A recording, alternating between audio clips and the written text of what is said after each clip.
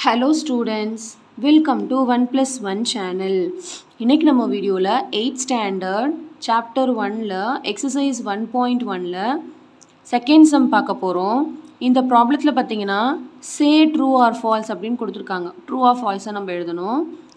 0 is the smallest rational number னு சொல்லிருக்காங்க. அதாவது 0 தான் இருக்குறதுலயே சின்ன rational number-ஆ அப்படினு கேட்டிங்கனா நம்ம நம்பர் லைன்லயே ரெப்ரசன்ட் பண்ணுவோம். Rational நம்பர்னா it is in the form of p by q. எல்லா நம்பர்ஸும் rational நம்பர்லயே it is in the form of p by q.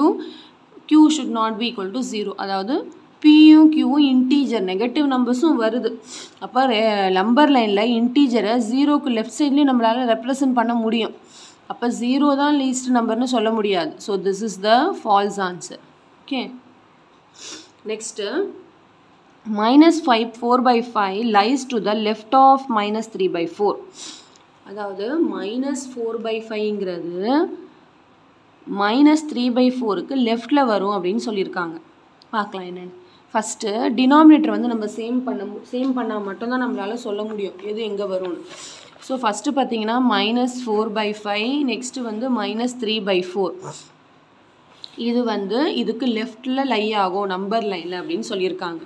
சரி even though 0 இங்க வரும் minus 3 இங்க வரும் minus 4 இங்க வந்தாலுமே this is left of minus 3 correct தான். இது ட்ரூ ஆன்சர் தான். இருந்தாலும் டினாமினேட்டர் வந்து சேம் இல்லைல்ல நம்மளால அப்படி சொல்ல முடியாது. அதனால ஃபர்ஸ்ட் டினாமினேட்டர் வந்து சேம் பண்ணிக்கணும். ஸோ டினாமினேட்டர் சேம் பண்ணணும்னா எல்சிஎம் எடுத்தா 20 வருமா? அப்போ இதை 4 ஆல மல்டிப்ளை பண்ணணும், இது 5 ஆல மல்டிப்ளை பண்ணணும். ஸோ நான் டைரெக்டாக பண்ணிக்கிறேன். ஸோ இதை 4 ஆல மல்டிப்ளை பண்ணால் minus 16 by 20 வரும். இதை 5 ஆல மல்டிப்ளை பண்ணிங்கன்னா minus 15 by 20 வரும்.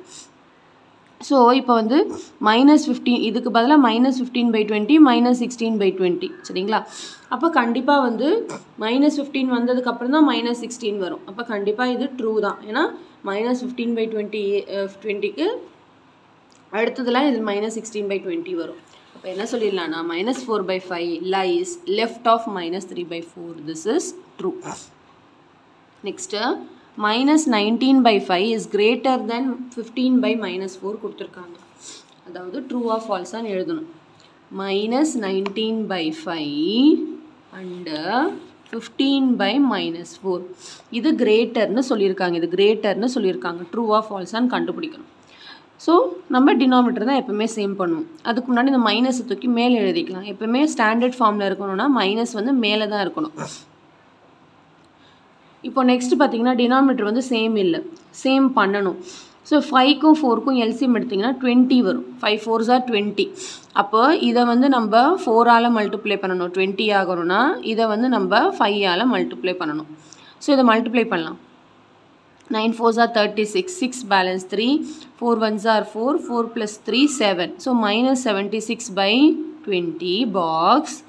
இதை மல்டிப்ளை பண்ணுங்க. 5 5s are 25, 5 balance 2, 5 1s are 5, 5 plus 2 வந்து 7, 75 by 20. ஸோ இதில் கொஷனில் இதுதான் கிரேட்டர்னு சொல்லியிருக்காங்க. இங்கே மைனஸ் வரும், மைனஸ் அப்படியே எழுதிக்கணும். இதுதான் கிரேட்டர்னு சொல்லியிருக்காங்க. ஆனால் நெகட்டிவ் பொறுத்த வரைக்கும் ரெண்டுமே நெகட்டிவில் இருக்குதுல்ல, சின்ன நம்பர் தான் எப்பவுமே பெருசு. இதுதான் கரெக்டான ஆன்சர் இல்லைங்களா? அப்போ கொஷனில் சொன்னது wrong. Okay, so this is false. Okay, next the average of two rational numbers lies between them அப்படின்னு சொல்லியிருக்காங்க. அதாவது ஒரு ரெண்டு ரேஷனல் நம்பருக்கு ஆவரேஜ் எடுத்திங்கன்னா வர ஆன்சர் அதில் தான் இருக்கும்னு சொல்லியிருக்காங்க.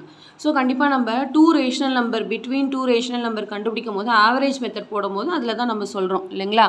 ஸோ அதில் தான் என்ன வருதுன்னா ரெண்டு rational number between 2 rational number கண்டுபிடிக்கும் போது ரெண்டு நம்பருக்கு ஆவரேஜ் தான் கண்டுபிடிக்கிறோம் இல்லையா?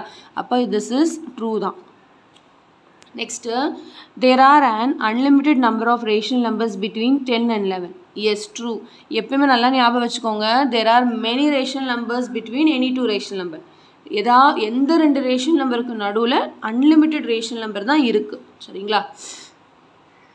ஸோ கண்டிப்பாக இந்த சம் நல்லா உங்களுக்கு கிளியராக அண்டர்ஸ்டாண்ட் ஆயிருக்கும்னு நினைக்கிறேன். So thank you so much for வாட்சிங் ஸ்டூடெண்ட்ஸ். Bye bye.